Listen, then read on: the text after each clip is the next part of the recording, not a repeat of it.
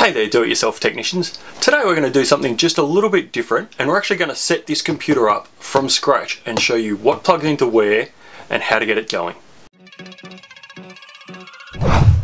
One of my friends needed a new computer because she's starting a new course and her old Mac just wasn't going to cut it.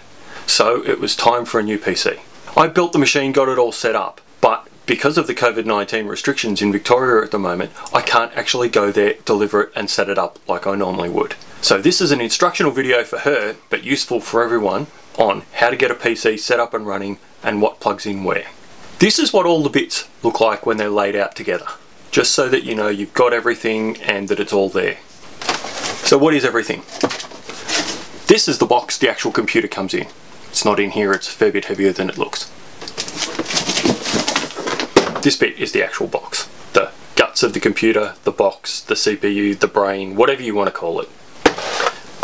This box is the box the actual motherboard of the computer came in and has a bunch of little bits and pieces. It's just a useful size box to keep all the little bits in, software, that sort of thing. Very important, the power cord. In this case we also have a separate webcam which fits in that box. And we have a set of speakers. There's also the keyboard and mouse set and the screen. Step one is to get the machine out of the box and get it set up on your desk. Now in this case I've got it sitting backwards so that we can see the ports and know where everything needs to go to be plugged in. A couple of notes about location. Make sure the box for the computer is on the desk somewhere, not on the floor. I've seen too many places get flooded and computers die because they're sitting in this much water. It's not good for them. Have it up off the floor. Most computer desks allow for something like that. If not, worst case scenario, put it on a few books or bricks or something just to get it off the floor. It doesn't get kicked and it won't get wet. Out of this motherboard box, we'll need the power cable and we might as well get the webcam out at the same time. Power cable simply plugs into the back at the top and then down into your PowerPoint. Next step is the monitor. Once you open this up, you'll find a power cable and a HDMI cable. Power cable goes into the monitor and then into the wall. The HDMI cable will go into the back of the monitor and then into this HDMI port right here on the computer. The last part of the basic setup is your keyboard and mouse. Get them out of the box, set up on your desk and plug them into usually the two USB ports right at the very top of the machine. These are USB 2 ports, so they're slower, which is fine for a keyboard and mouse. I've pre-installed the USB wireless card. It's this little fella here, and I've just got it sitting in that bottom USB port so that as soon as the machine's plugged in, it should be ready to go and connect to your Wi-Fi or NBN connection.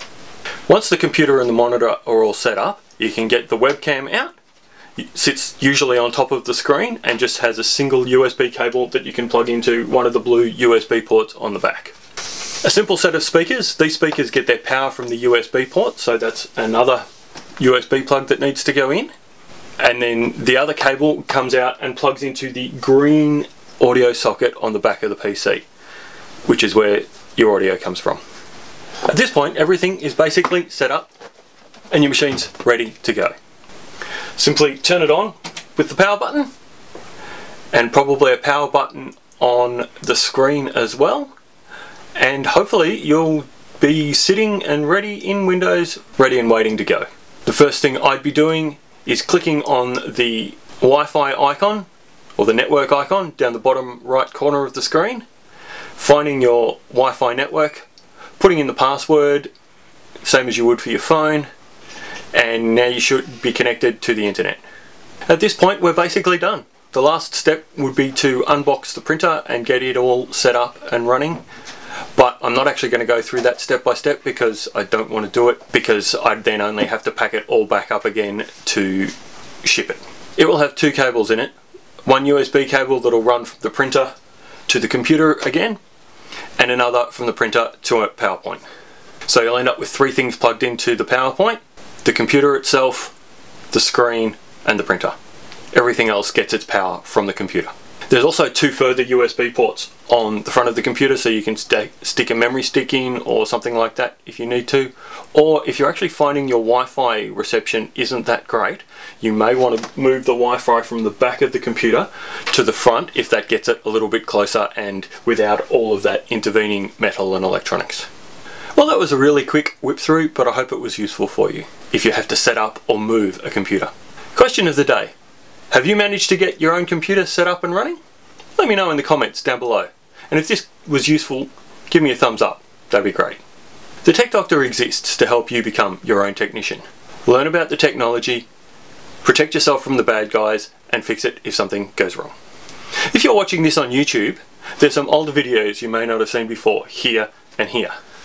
And if you click on the subscribe button down here, and then the bell icon, you'll be notified of all the new episodes as they come out. Thank you so much for watching, and I'll see you on the next video. Have a great day.